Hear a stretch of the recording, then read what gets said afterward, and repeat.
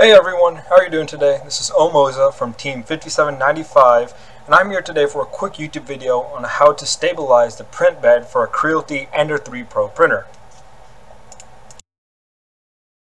So let me quickly show you how unstable this print bed is. As you can see here with me shaking it, it's a lot of give and it's not very tight, so the bed will shake along the rails.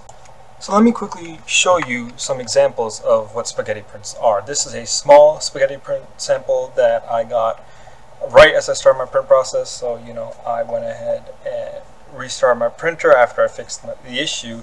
And here I'll show you a much larger spaghetti print that I got halfway through a overnight print.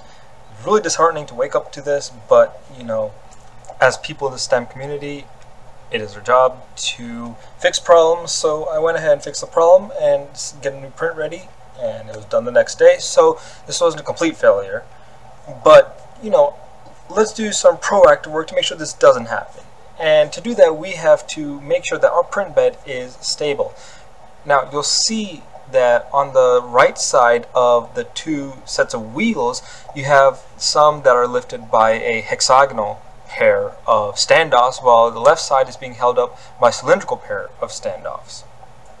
Using the two standoffs on the right side, you can tighten them with the wrench to both move them vertically and horizontally and position the wheels correctly along the rail to have a stable print bed.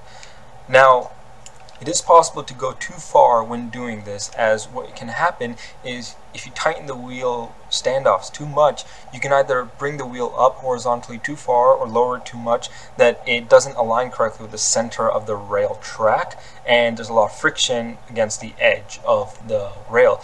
Or if you bring it too far in horizontally, it can have a lot of friction as it's being pushed into the rail track.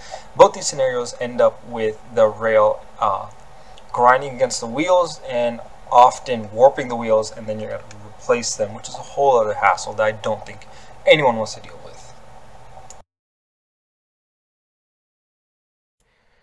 Now that we saw how to fix the print bed and how to stabilize it, let me show you how it works and why it's this way. So I have a quick blender animation showing the wheels with the hexagonal standoffs, and as you can see, the actual threaded hole for the standoff is offset from the center.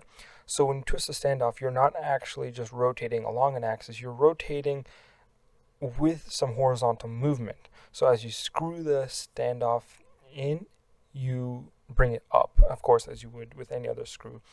And also, depending on how much you rotate it, you can add or remove a horizontal position relative to the rail. So you can do a half rotation to bring it closer to the rail, or go a quarter rotation to bring it a little bit closer or a little bit farther.